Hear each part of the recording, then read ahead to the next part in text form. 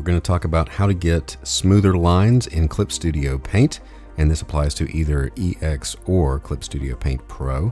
Whenever you click on any of your drawing tools over here, you will notice under your tool properties you have a stabilization option. Under the stabilization option, the default is different. Every time you click on a brush, it'll switch over to whatever the last setting was. When it's low, say it's 0, and I'm going to zoom in here next to my off-brand Batman. As I draw, you'll see it's a little wobbly. It's picking up every little bit of variance in my line. Now, I've inked professionally for over 10 years, and I can get a very smooth line. And if I do the same thing, this is a little different. There's a lot going on. This is the program translating your movement into the line, and you won't get, if it's at 0, as smooth a line as you would if you did that same movement by hand. So how do we fix that? So we can take this up and start inching it up a little bit. We can take it up to, let's say, maybe 10 or 12 on that one.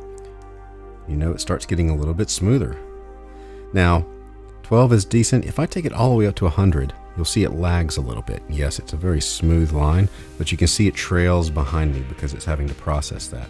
So as you're drawing a page, that can get very, very annoying. So you want to find a happy medium, and you really don't need to be 100. I usually find that most brushes, and again, it interacts with, every brush is different and every pencil is different.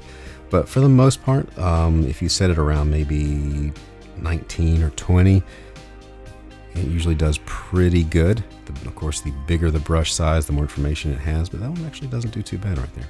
So if you're looking for smoother lines, play with the stabilization, see what your computer can handle, and try to get it as low as you can to get the line you're looking for without having to over process. And if there's a line that one line that you just want really smooth, of course you can always just bump it up and then back down. So that is what stabilization does. If you're having problems getting wobbly lines that you just aren't getting when you normally draw on paper, that's probably why. You have to play with this setting right here. And again, it applies to every one of the drawing tools, from the brush all the way up here, even on the eraser. Hope that helps. If there's any other tutorials in Clip Studio Paint that you'd like to see, let me know in the comments, and thanks for watching.